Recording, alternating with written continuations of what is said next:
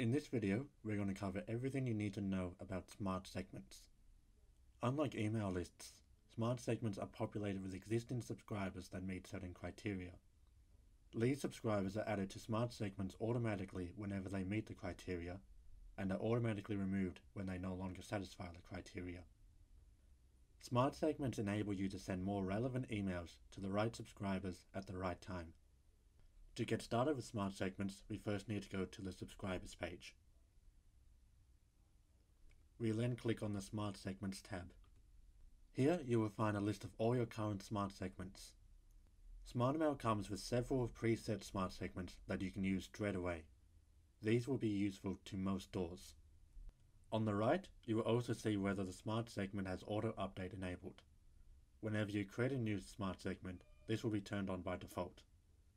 However, if the smart segment is not used for any email campaigns for a while, it will become inactive. You can see your inactive smart segments at the bottom of the page. Subscribers will no longer be added or removed from these smart segments automatically unless auto update is turned back on. You can easily do this by clicking this button. You can now see that the smart segment is now active again. If we want to create a new smart segment, we simply click the blue Create New Segment button. Here we just give our new smart segment a name. I'm going to name this Disengaged Customers. We then select whether we want this new smart segment to be populated with subscribers from all email lists or just select one.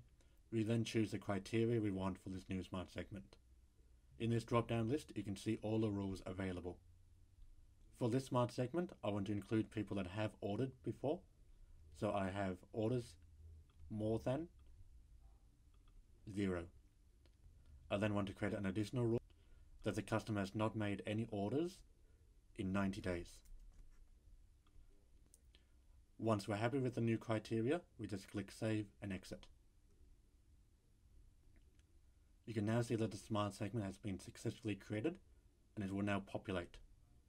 It has now appeared at the bottom of our active smart segments list. If we want to ensure that the smart segment is up to date, we can click the refresh button. We can now use this smart segment to send emails. And that's everything you need to know about smart segments. You can create as many as you like, and for some ideas on some useful smart segments, check out our support docs. If you'd like more help, or if you have any other questions, always feel free to reach out to our support team through the blue intercom button in the bottom left of your screen. Just send us your message and we'll get back to you as soon as possible.